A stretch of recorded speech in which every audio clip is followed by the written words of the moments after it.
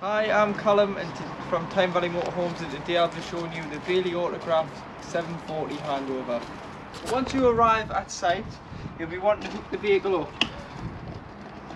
So if you grab your hook-up lead, lift the collar, lift the flap on the van and slide on until you hear this positive click. And then to unhook, there's a small blue lever, so if you push that down and pull the lead off. Always hook the van on first, then the sight, as we wouldn't want you walking around with a live lead. Should it be wet or should the lead be damaged in any way, we wouldn't want you to get an electric shock. And then here is how to fill your fresh water. So you've got two options. So if you're wild camping and you couldn't get the van near water, you get your wheel submersible pump, which has got the block end on here. So these two metal bits are your contacts for your 12 volt. So you put that onto there, and then you drop the submersible into your aqua roll.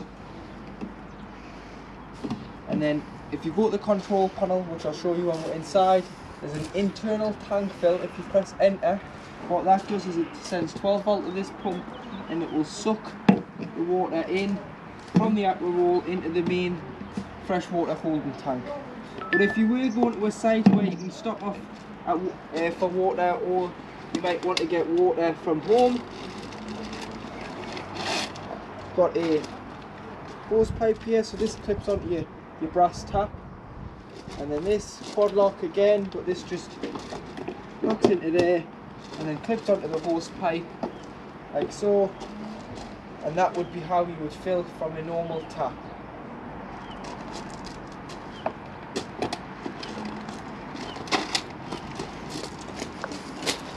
This is your gas locker, so LPG, liquid petroleum gas,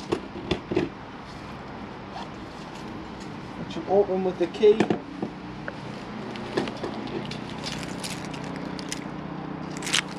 And then on board you can fit two 6 kilogram propane gas bottles. So what you do is you tie them in, and you stand them into the stand there, and tie them in, and then you will need to buy a gas spanner or an adjustable spanner. It's a left hand thread, and then nip up with a spanner, and then when you do turn it on at the top of the bottle, press this green button for 3 seconds, and it allows the gas out of the bottle through the crash valve and into the van. It's best to do just to turn it on one full turn at the top of the bottle, but should you have an emergency and want to isolate your gas, it's just one turn off instead of several. But you can fit two gas bottles in there, so you can have one and a spare. And here, this is your Vision Plus external aerial point.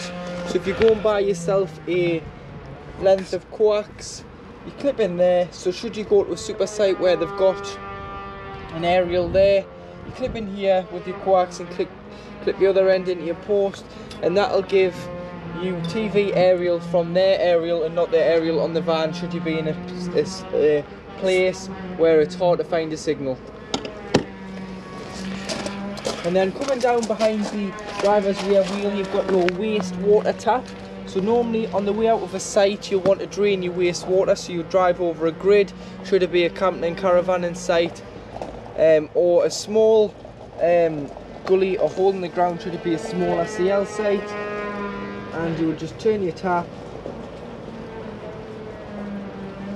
and it'll drain your waste water, which is your showering water, your dishes water, and your hand basin water. And obviously in the winter you don't want to leave any water on board, so you'd want this completely empty and your fresh completely empty, which you empty from inside, which I'll show you once on board.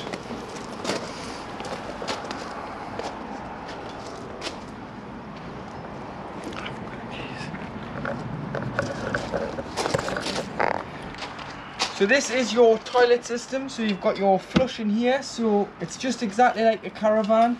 So instead of taking the feed from the main freshwater tank, it's a separate reservoir for the flush water. So you put your hose pipe into there and fill it. You can add pink, which is like a chemical, and then top it up. So some people use a watering can, dilute it and then pour it in, so it might be something you want to carry. Or you can just put a hose pipe and fill it with water with a bit of pink in, and all the pink does is it gives it a nice scent. So that is your flush water. So when you press the flush on the top of the toilet, this is where the water comes from, in the separate reservoir, which is lockable. And then below, so your toilet's in there, this is where all your business ends up. So you can lock this. So as long as the slide on the bottom of the toilet is closed, you can lift and pull the cassette out. And then you do have you can drag it along once it's full instead of carrying it, so you've got some wheels on there. And then to empty, take the cap off, press the button at the back, it stops the glugging and it gives a consistent flow, and tip out like so.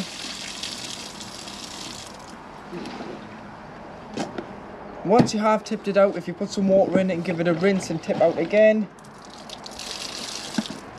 And if you want to gain access, you can gain access in here and turn that to get into the cassette to clean, and this will actually open up by turning this upside down and open it up to give it a proper clean before the season starts or at the end of the season. And then once you have emptied it and you've cleaned it out, if you are using the chemical, a cap full of chemical into here, into the cassette. But if you are using the tablets, put a pint of water in, push it back into the vehicle and drop the tablet straight down the toilet. They are just like dishwasher tablets in the cellophane, and that will degrade into the chemical and allow you to use the toilet and break down your waste.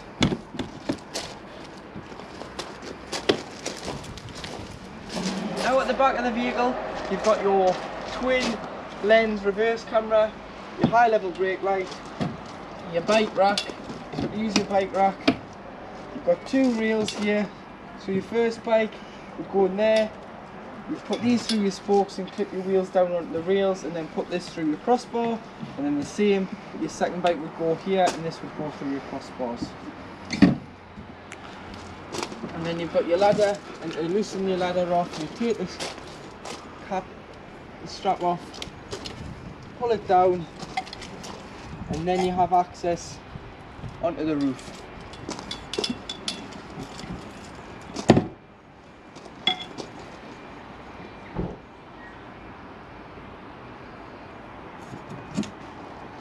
Coming around to and obviously on the back you do have your tow bar with 7-pin electrics and your rear bumper bar.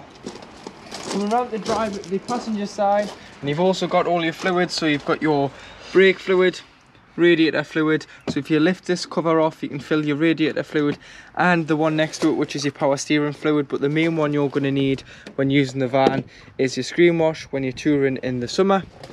And then you do have your oil filler and dipsticks for checking your levels before you go. You've got your sounder for your alarm system and your bonnet switch. So if your bonnet was to be open or try to be forced open and the alarm set will set the alarm off. You've got your earth for your black jump lead or charger, and your positive goes in here. So if you put your key or your screwdriver in here, lift this cover up, your red crocodile clip for your jump start, giving or receiving, or charger would go into here for jump starting.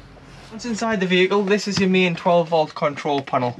So you've got your master switch, which is it'll turn on and off the vehicle. This will either give 12 volt if you aren't hooked up and you'll be solely running off your leisure battery, or if you are hooked up you'll get 240 volt.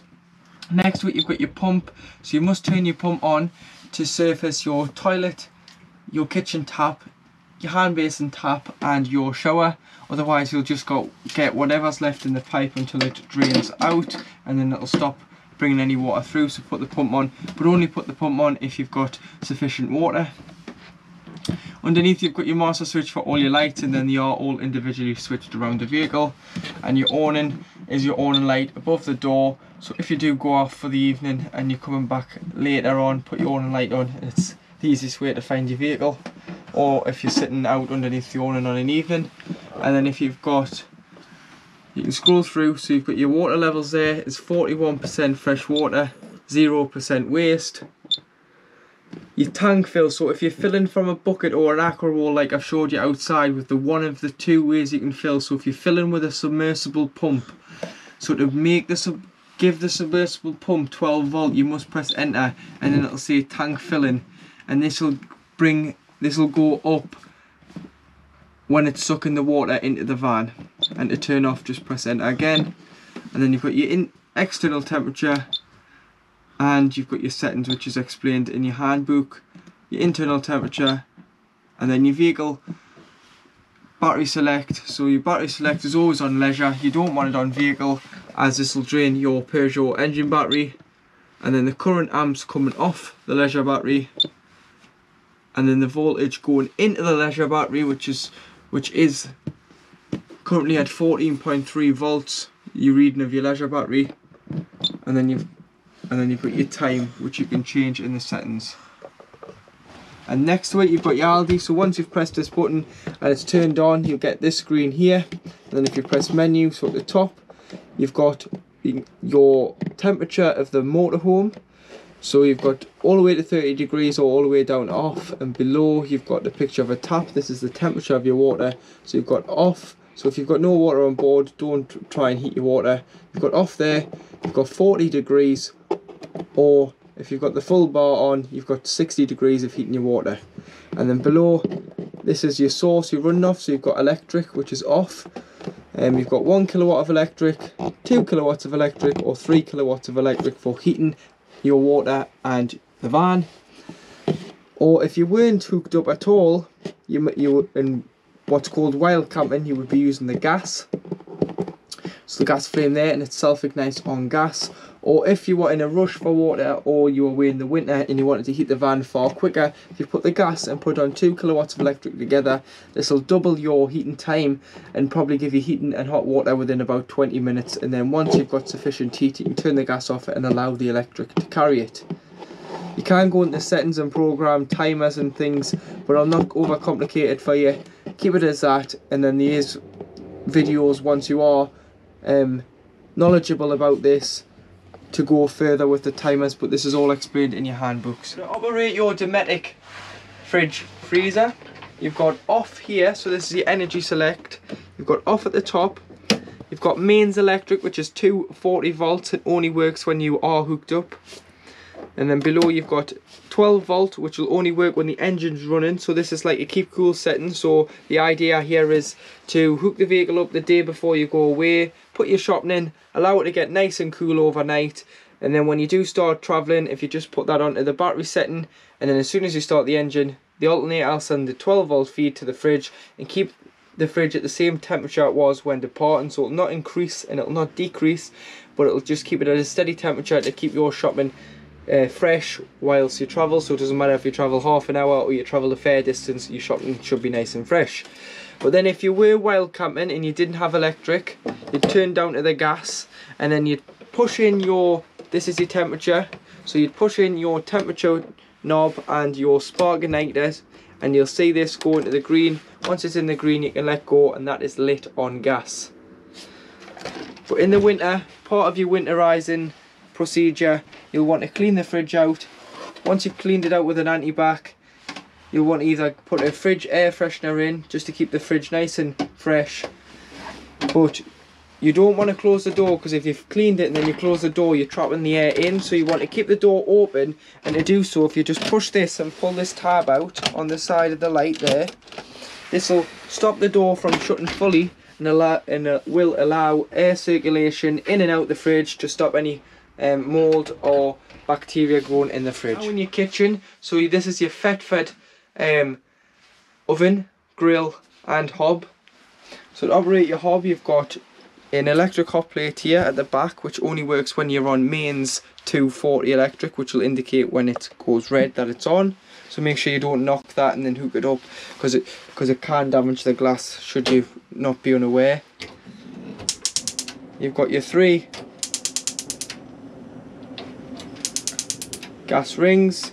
So once you've had the hob on, allow it to cool before you put the glass lid down, because if it's too hot it can shatter the glass. And then below you've got your grill. Take your oven shelf and grill pan out when travelling, or wrap them up, because this is where you can get most of the rattles from. And then underneath you've got your oven. If you haven't had the gas, if the vehicle's been standing for a long time and your heating is failing on gas, or your fridge is failing to light on gas, the best way is to bring it to the hob first, because this is the highest point of gas in the van. Once you've got this lit, it should make it a lot easier to light the Aldi heating system and your fridge. And then below you do have your gas taps, so these are mainly for when the vehicle is serviced. A technician will test each gas appliance to make sure it's reading accordingly to the guidelines set. But you can isolate each appliance there if you want to, but if you've got any problems on gas, isolate at the top of the bottle, it's far safer. And then you've got your storage. You've got two 3-pin plugs when hooked up, and you've got your light switch here, so it's just a small rocker switch. And then you've got your storage up there. So underneath your French bed is where your Aldi boiler lives, and this boiler holds 10 litres of water at any one time. Part of your winterization process is to drain this boiler of all the water, as you don't want the water to freeze in the boiler, as this can be very expensive to repair or replace and isn't covered under warranty, as it's your responsibility to winterize the vehicle. So to winterize the vehicle, there is a small yellow toggle here which is known as your drain tap. So come in with no power on, lift it up like so, and it'll drain all the hot water directly underneath the chassis. Leave it up through the whole of the winterizing procedure, so leave it up from whenever you do it to whenever you start using the van again, and this should drain all the water out and stop any water from freezing in the boiler. And then when you do come to reuse the van, put it down so it's lying flat like it is now, fill the van up with water, come in, put the pump on, go to the cold side of the tap first, you'll get automatically cold water. Go to the hot side, it'll cough, it'll splutter, it'll make all sorts of noises, and what that's doing is it's bringing all the air from up into this boiler out your taps until you get all the water, so the 10 litres replenishes itself in the boiler, and then you'll get a good flow on one tap on hot, so go to the shower and go to the hand basin tap, and then your system is primed for the season.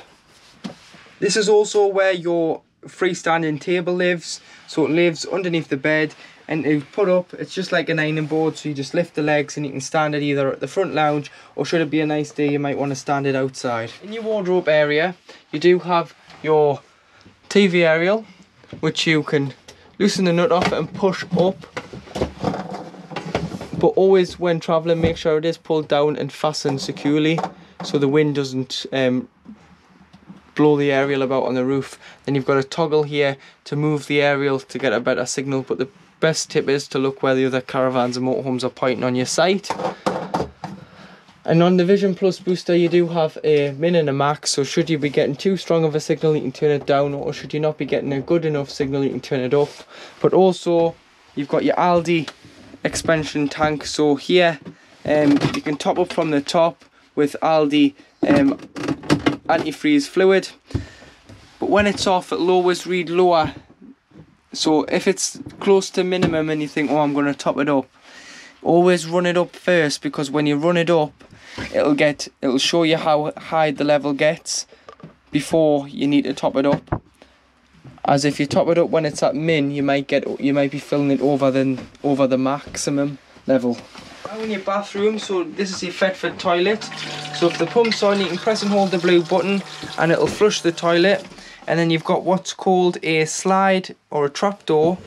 It can be called one or two things on the front of the toilet. So if you slide that to the right, it'll open the trapdoor and deposit your waste into the cassette. So if this is open and you try to get the cassette out now with the trapdoor open, you won't be able to pull the cassette out the side of the vehicle.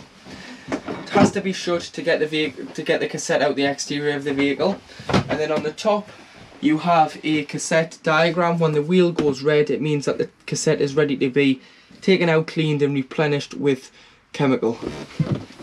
You do have toiletries cupboard there and some more underneath your sink.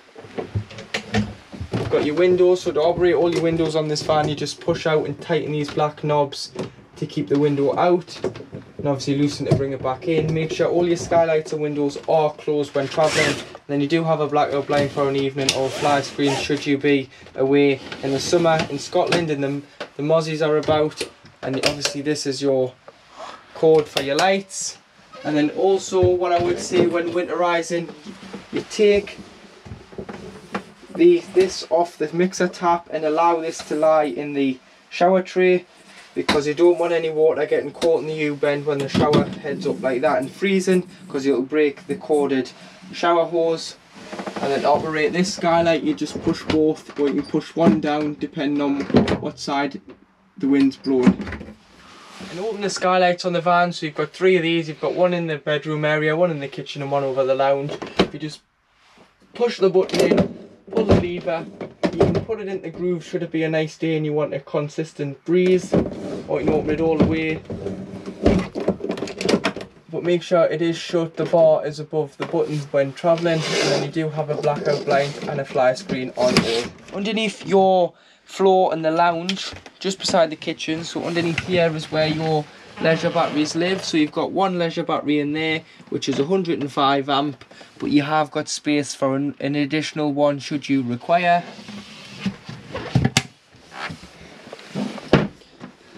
Now in your lounge, so this is how to make your bed. So if you lift up and slide the latch system out, so you've got one this side, you slide that out and you can slide this out as well. You slide that into the middle, slide this out, and then you would use the backrests into the middle. But with it being leather, I would advise that you turn all the cushions, including the base cushions, upside down, and then you can put you get a flatter surface to sleep on, and you can put a fitted sheet on and your duvets, and it's far more comfier to sleep on the backs of the cushions than it is the leather side. So also underneath the bench seat behind the driver's seat is your what's known as your electric consumer unit. So you've got all your trips on mains electric for your charger, hot water, sockets and fridge, and your main fuse tester there.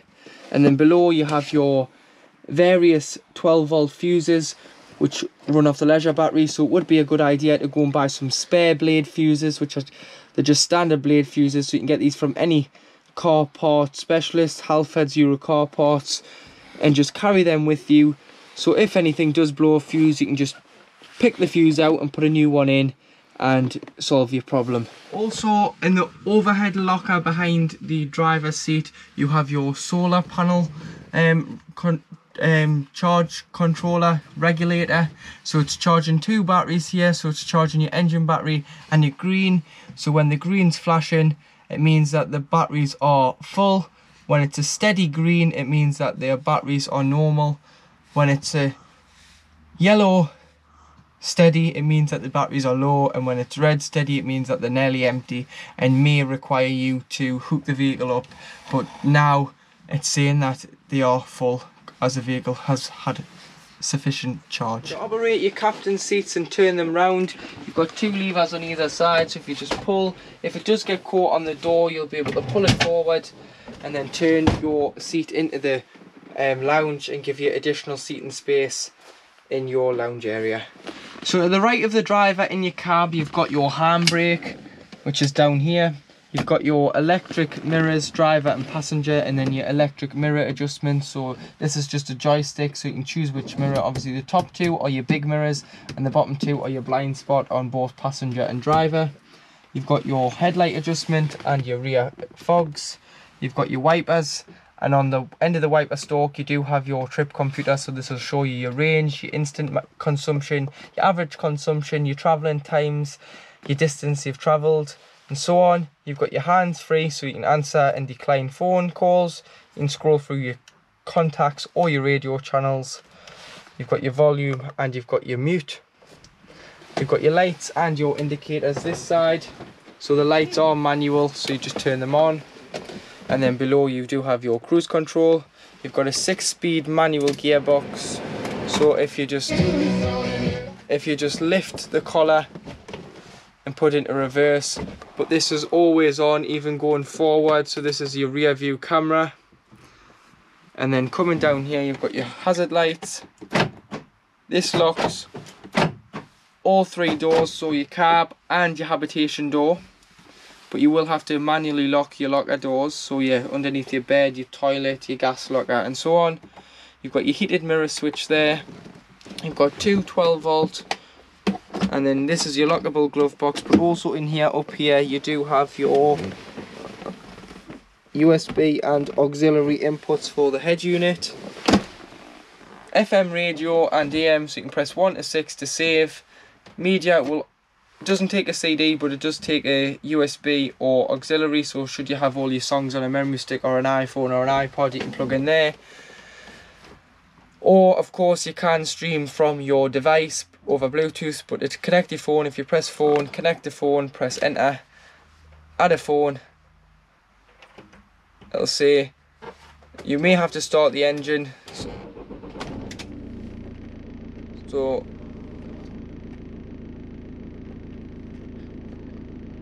delete some of these.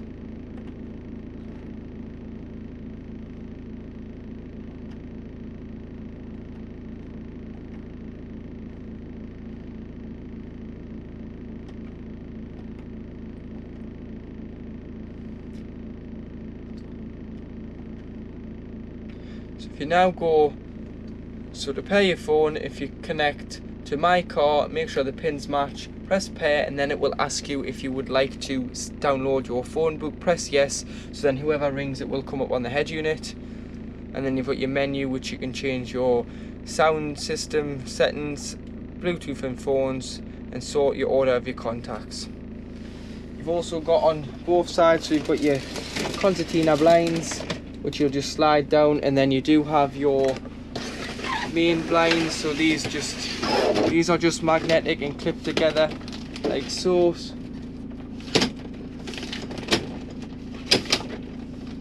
So they are just magnetic, so you just have to make them get a magnet like so. But you may want a bobble or an elastic band round here should it be a windy night, to stop them from pinging open. Just you will have to play with that reversing camera wire to get your blinds shut.